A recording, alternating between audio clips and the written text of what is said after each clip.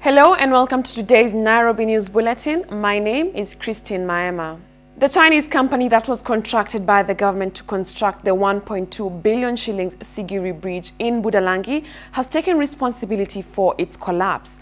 The project manager of the Chinese Overseas Construction and Engineering Company project, Jerome Hua, however, defended the company against claims of not adhering to safety standards during the construction. We cannot rule out the possibility of foul play. We cannot rule out the possibility of sabotage. This country, because of negative politics, because of poisoned politics, really has exhibited that there is a possibility of economic sabotage targeting key government projects. We are unbowed. We are unfazed. The dream for Sigiri Bridge lives on.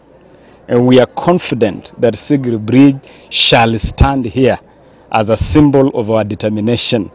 Well, this bridge, from engineering part, it could be fixed or repaired.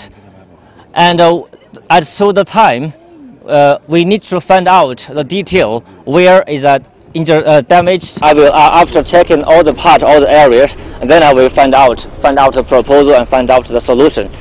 And the principle will be safety, quality, and of the quickest time. And we found out there were some of them, they are slightly injured, and we immediately took them to hospital. The National Super Alliance is set to launch its own manifesto later today, coming hours after the Jubilee Party laid bare its own.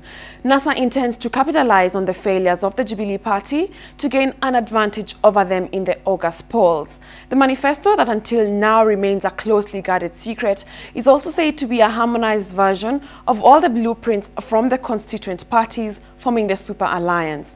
NASA is also decentralizing its agenda from national to county level. 4 suspected thugs were on Tuesday morning shot dead by police in Karen after they were trailed from Kayole. According to a police report, the suspects had stolen a motor vehicle and were planning to commit a robbery in Karen. An AK-47 rifle with 8 bullets was recovered from the suspects. A combined unit from Buruburu and Kayole police station trailed and intercepted the gang before they could commit any crime. Police also recovered a mobile phone believed to have been stolen from a member of the public in Kayole.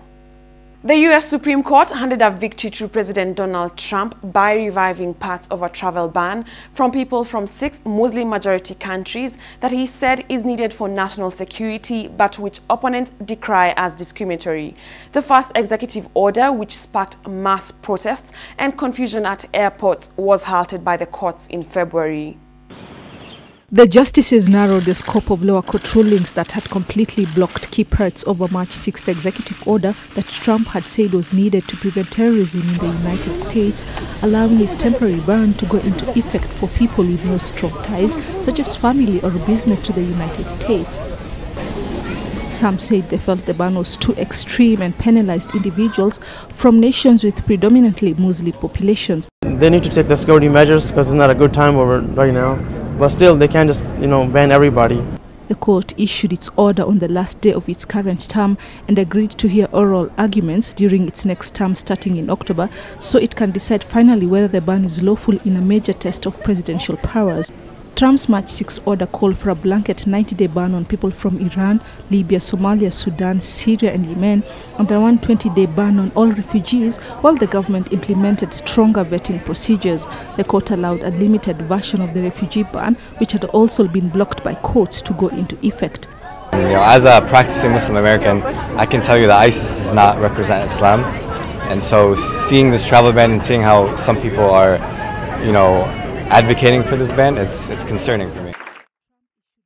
And finally, police have dismissed reports on social media indicating that 2 children were injured in a commotion at an event attended by President Uhuru Kenyatta in Vihiga County on Sunday. Western Regional Police Coordinator Moses Ombati said officers manning a gate at Kaimosi Teachers College complex lobbed tear gas to disperse rowdy youth after they tried to force their way in without being frisked. He said those spreading the reports were out to mislead the public and cause unnecessary panic. And that's it from us for now. For these and more stories, log on to www.nairobinews.co.ke. I am Christine Maima. Goodbye.